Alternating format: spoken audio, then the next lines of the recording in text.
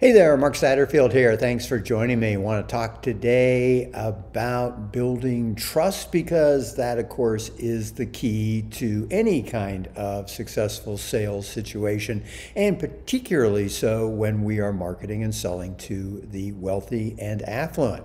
And today I want to actually recommend you a book. It's a book by Harry Beckwith, and it's called Selling the Invisible. It came out, I don't know, maybe 25 years ago, but it's considered a classic in selling to high-end service providers or selling services for high-end providers. So that would be luxury real estate, financial advisors, management consultants, concierge docs, you name it.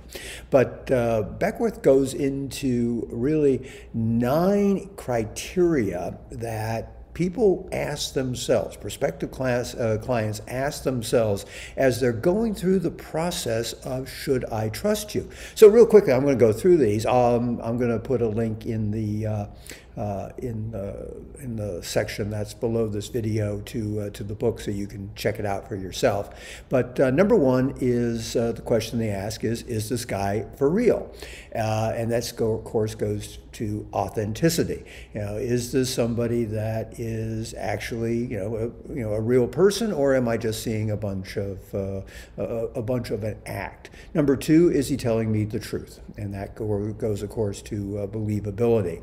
Number three, is he knowledgeable and competent? Obviously goes to credibility, and the more that you have a depth and wealth of understanding about your product or service, which of course you do, and then you're able to communicate that maybe through case studies and examples where people have used your advice to achieve a particular goal or overcome a particular problem, that goes to that issue. Is he appropriate for me? This goes to the what Beckwith calls the feasibility of the relationship, because quite frankly, not everybody is right for everybody. I mean, look, there's a lot of very good marketing consultants out there, and I'm not everyone's cup of proverbial jasmine tea. I'll be the first to admit it. Some people like the rich jerk, so there you go.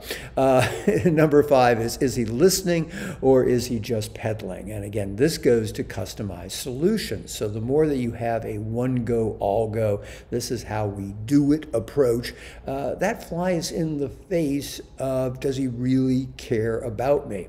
I work some in the personal training space, and there's a huge difference between personal trainers that have their system, which you have to participate in, versus those that really look at you, look at your goals, look at your limitations, and design a fitness plan that is specifically designed for you. Sounds commonsensical, doesn't it? But you would not believe how many personal trainers have their system, and they think it's part of their branding, but in fact what it does is it is the exact opposite. It just goes to, I'm just trying to sell you something. Let's see, what was else on the list? There was a bunch of good stuff. Number 6, overall, can he be relied on? This goes to safety, which is huge in terms of building trust. Can I trust him that he is actually going to do what he says he's going to do? Back in the day when we used to implement done-for-you marketing systems, one of the things that people used to tell us was that they really liked us because we actually did what we said we were going to do. We actually designed the websites. We actually created the email sequence. We actually did everything we were supposed to do. And surprise, and this actually came as a surprise to me, lots of people didn't do that. Number 7 is, do I understand enough about what he's going to do for me to feel comfortable? And this again goes to, and we talked about this before, really mapping out what the steps are in your solution and walking people through what specifically those steps are so that they have a greater level of understanding about what's going to take place. The greater the level of understanding, the greater the level of comfort, and the greater the level of trust. Am I making the best choice versus other choices? We don't make choices in a vacuum. We make choices based on how this particular provider is compared to others. So we always we need to be aware of and thinking about what is our competition doing? How are they positioning their services? Which is the reason why you want to subscribe to everybody else's stuff who's in your space. Because not only will you pick up some good ideas that you can use as a mosaic piece in your own marketing and sales efforts, but you're also aware of how they're positioning themselves. And then finally, and this was the only one that had to do with money, is am I paying a fair price? And that, of course, goes to value.